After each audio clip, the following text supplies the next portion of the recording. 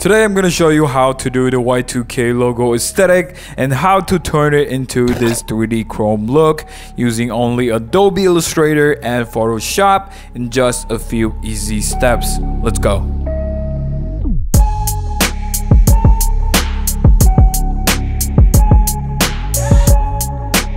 Yo, what's good? It's your boy Dixon from Intuitive Designs. Now, before we jump into the tutorial, you will need two things.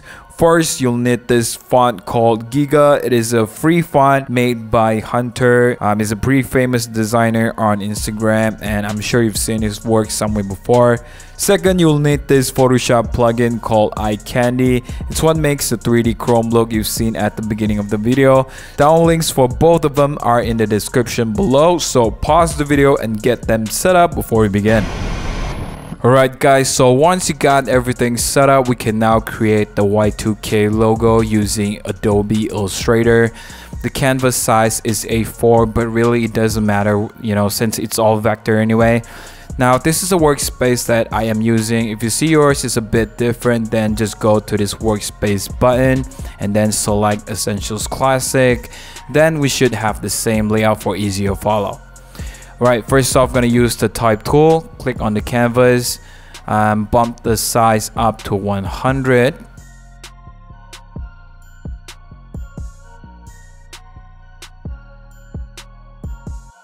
And then go to the character panel, type in Giga, and then just select the font. Now I'm just going to type in something random like hybrid. Obviously you can type whatever you want, it won't affect the tutorial at all. Now there are three aspects that make this a Y2K logo. First, you will need a rounded font as the base. Second, the logo needs to be italic or slanted to the top right. Third, you will need to create the outline of the logo to really sell the Y2K look. Since we already have a rounded font, we're just going to skip to the second step, which is making it italic. It's very easy. Just click on the font and then click on this free transform tool. Make sure it is the first one selected and then just go to the middle here and drag it to the right.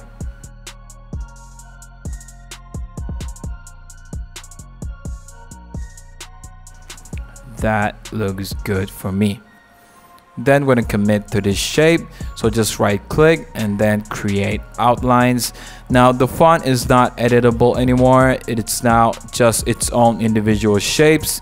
So let's unite them all by going to the Pathfinder window and then click on this unite button here. Alright, so now guys, we're gonna create the outline, but the next few steps are gonna be quite confusing, especially if you're new on Illustrator. So don't skip any of this part right here, guys. First, we're gonna turn the logo into compound path. So go to Object, Compound Path, and Make. Then we can now add the outline by going to Object again, but this time I'm going to go to Path and then Offset Path. Now in the offset settings, make sure round is selected under the joints drop down. As for the offset setting, I'm just going to go with 6. Now the reason why we turn this into a compound path is so that the outline won't intersect inside of the letters, and it'll also be a separate layer as you can see here. So yeah, let's turn the logo to white so that we can see the outline better. Click on it and then just go to the color box here and then select white. There you go. Now we're going to create the drop shadow effect. First, go to the layers window and then turn the layer off. Then click on the outline shape, and while holding on to the option key on your keyboard, drag it diagonally to create another copy of the outline. Now the problem with this is that it doesn't look realistic. It lacks that 3D extrusion in between these two shapes. So to achieve that look, go to Object, Blend, then Make. You can see now there's another one in between these two shapes that we made earlier, but we're not done yet. Let's go back to Object again and then Blend and Blend Options. Under the spacing drop down, select specify steps. Then we're going to manually key in the amount of steps in between these two shapes. As you can see now that it changes depending on the numbers that I key in. So let's just bump it up until it looks like a straight line. Now I feel like 16 looks good for me, so we're just gonna hit OK. Now we're gonna commit to the drop shadow. Just go back to object, blend, and expand. Now all 16 of the shapes have their own layers, but we don't want that. We're gonna merge them all into one shape. To do that, it's very easy. Just go to Pathfinder again and then click Unite. Now they're all one shape, so when we change color, it'll be so much more easier later on. We're almost done now, guys. Let's just bring back the white logo first. Final step is just get rid of the white shape color, because you see that if I drag the logo outside of the canvas, it's not entirely transparent. We want the white area to be transparent, so it's easier for us to change colors and add effects and whatnot. So it's very easy. Just go to Pathfinder and then click on minus front, which is the second button here.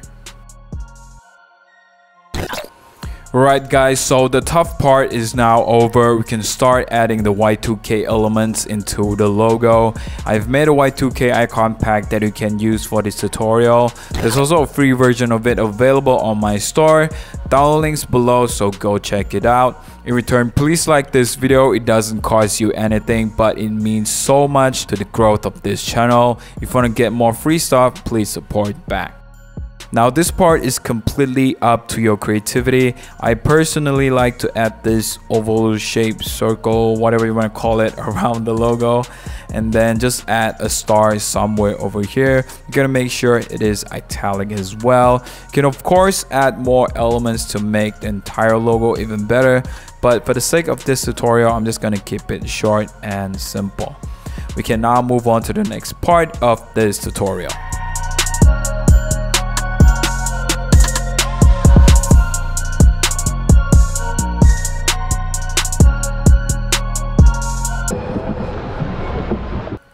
So guys, part 2 of this tutorial will cover the chrome and stylization of the logo. But before we continue, here's a quick word from today's sponsor, Envato Elements. I've been using Envato Elements for more than a year now, and there's no day go by when I don't hop in there and get me some assets like this, and this. Envato Elements is the ultimate place for us graphic designers with more than 50 million assets available at your disposal. You can easily select the category from the search bar, type in what you need, and from there you can filter your search even by colors. My personal favorite on the platform is of course the 3D library, where you can literally get anything for your projects. It's even better where you can choose the angle suitable for you and download it as PNG file with transparent background. With Envato Elements, you get unlimited downloads with only one subscription, so click the link below to get 50% off an annual subscription, giving you total access for just $16.50 per month. Now let's go. Let's create a new file, so put 3000 for the width, 2000 for the height, leave it 72 for the DPI, change the color mode to RGB, and then change the background black, then create. Now you can open the AI file of the Y2K logo we made earlier. Just gotta make sure that it is sized accordingly to the canvas size that we just made. First, we Command A to select the canvas, and then Command C to copy, and then go to the new document and Command V to paste. Let me invert the color so that you guys can see it better. Then we convert the logo layer to Smart Object. Now here comes the fun part. We're gonna use the Eye Candy plugin that we installed just now. So just go to Filter, Exposure Software, and then Eye Candy. Now this is a plugin that I've recently discovered. It really saves me a lot of time, especially when I want to do that 3D chrome look for my logo projects, because you can see just how handy it is. It's all been preset for you, and there's tons of realistic chrome effects that you can use. You can even play with the settings if you want. But yeah, for this tutorial, I'm just gonna go with round office space. It is just that simple. I'm not even kidding, guys. There we go. Next, we add a color gradient to the background layer. Unlock it first, and then click the effects button here and select gradient overlay. I've already pre-selected the color gradient, and as usual the hex codes are on screen. Just copy and then create the gradient. Then you should have something like this, and then just hit OK. Then we set the angle to 45 degrees, drag the scale all the way up to 150, and there you go. Now we're going to copy the gradient overlay. Just hold Option key and then drag the effect from the background to the logo layer.